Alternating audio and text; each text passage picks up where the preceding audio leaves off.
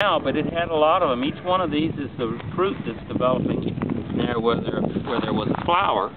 There are also some vegetative buds coming up and developing, but this it's a miniature shrub.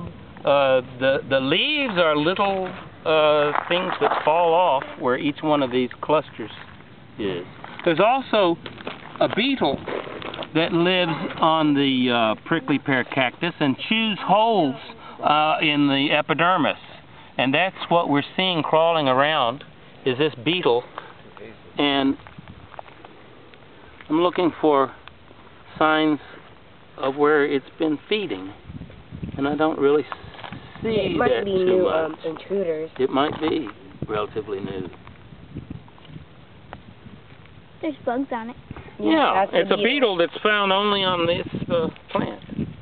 What about those chews circular holes in the leaves, and when it's been there for a while, you see little yellow spots all over. Do you think you can get one on your stick? Chewed.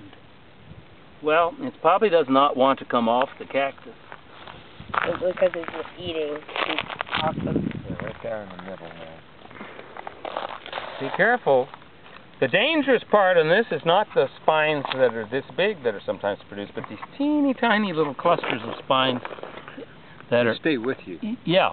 They have a little hook at the end, and they stick in the skin, and they don't want to come out. So it's very irritating. So you have to avoid touching these tiny little spines in the middle. This is the leaf. This is an actual leaf, and the leaves are only there at the start. As soon as the pad has fully expanded, the leaves fall right off. So these are stems that are flattened and adapted to store water. The leaves would just lose water.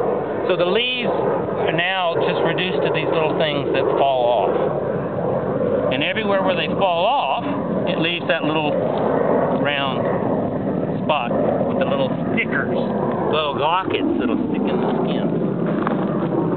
This is a good one to look at, not a good one to touch.